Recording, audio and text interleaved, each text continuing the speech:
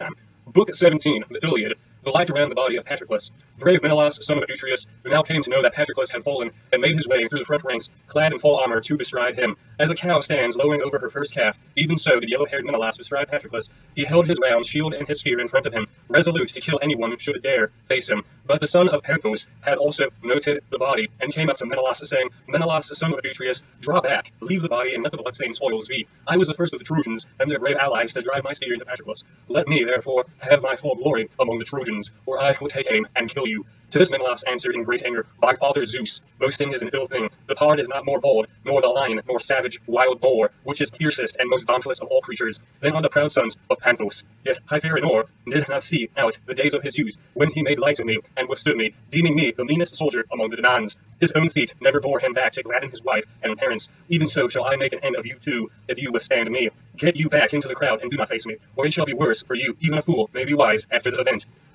Euphorbus would not listen, and said, Now indeed, Menelaus, shall you pay for the death of my brother, over whom you vaunted, and whose wife you widowed in her bridal chamber. While you brought grief unspeakable on his parents, I shall comfort these poor people if I bring you your head and armor, and place them in the hands of Panthos and noble Phrontis.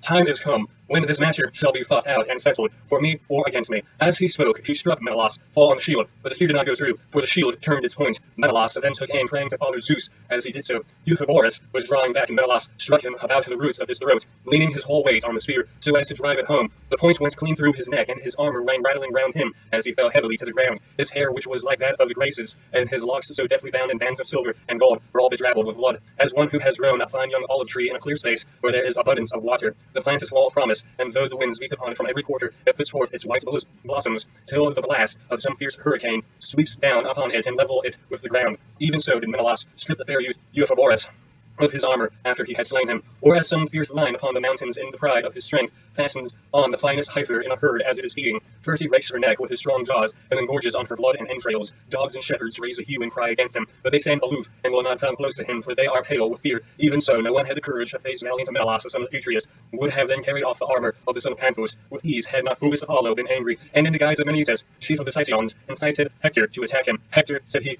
you are now going after the horses of the noble son of Atreus, but you will not take them. They cannot be kept in hand and driven by mortal man, save only by Achilles, who is son to a mortal mother. Meanwhile, Menelaus, son of Atreus, has bestridden the body of Patroclus, and killed the noblest of the Trojans, Euphorbus, son of Panthos, so that he can fight no more.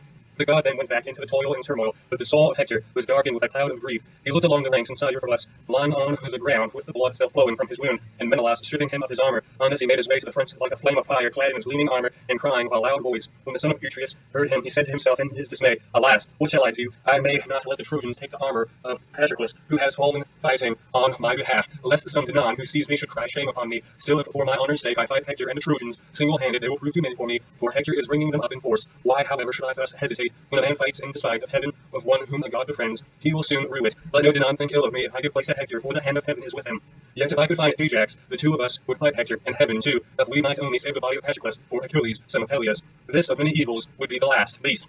While he was thus in two minds, the Trojans came up to him with Hector at their head. He therefore drew back and left the body, turning about like some bearded lion who is being chased by dogs and men from a stockyard, with spears and hue and cry, whereon he is daunted, and slinks sulkily off. Even so did Menelaus, son of Atreus, turning to leave the body of Patroclus. When among the body of his men he looked around for mighty Ajax, son of Telamon, and presently saw him on the extreme left of the fight, cheering on his men and exhorting them to keep on fighting, for Phoebus Apollo had spread a great panic among them. He ran up to him and said, Ajax, my good friend, come with me at once to dead Patroclus, if so be that we may take the body to Achilles. As for his armor, Hector already has it. These words stirred the heart of Ajax, and he made his way among the front ranks, Menelaus going with him. Hector had stripped Patroclus of his armor and was dragging him away to cut off his head and take the body to fling before the dogs of Troy.